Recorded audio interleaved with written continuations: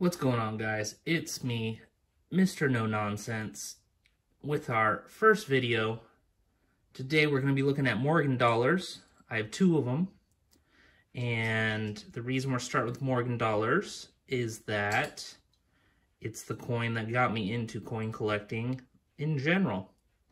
And so we're going to be looking at the first coin I ever collected, and then my favorite Morgan dollar. So let's take a look. All right, first up, we have this, my 1898 Morgan dollar. And just a heads up, guys, I don't use flips. I don't keep things mint.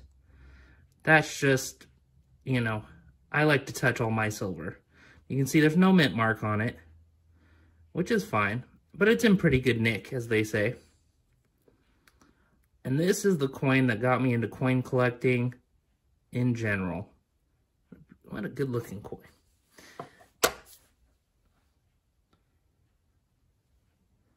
And then we have my favorite Morgan dollar, an 1890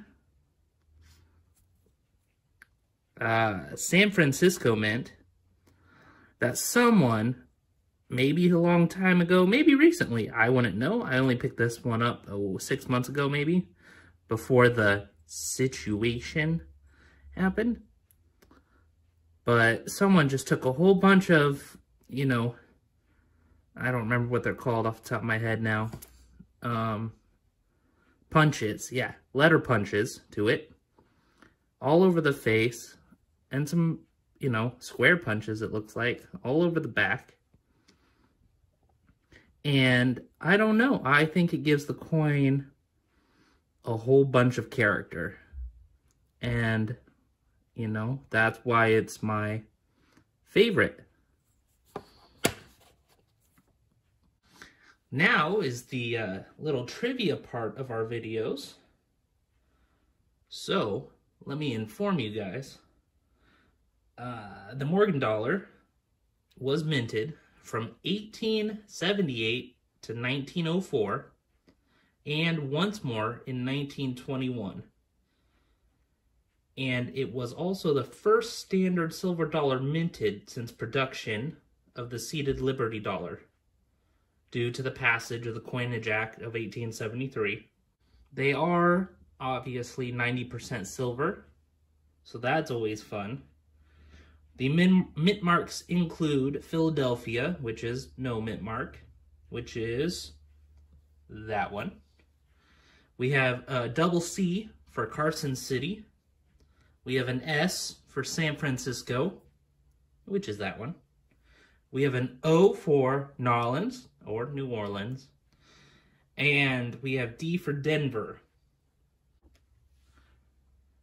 And the big story with the Morgan dollars that, you know, in the early 60s, a large amount of uncirculated Morgan dollars in their original bags were discovered in treasury vaults, including ones that they thought were rare.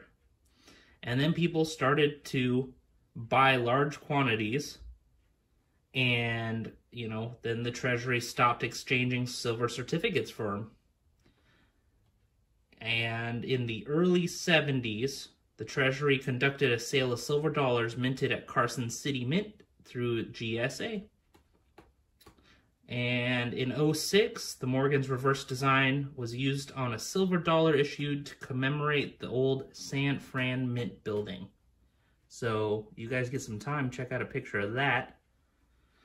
I don't own any coins with any commemorative silver coins or anything like that. But all right, that wraps up our first video, the Morgan dollars.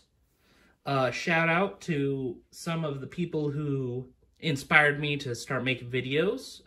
Bradley's Coins, check him out. Bohemian Staxity, always check him out. America Silver Patriot, who's been a great donator on Bradley's channel. He's wonderful. And I'll catch you guys on the next one.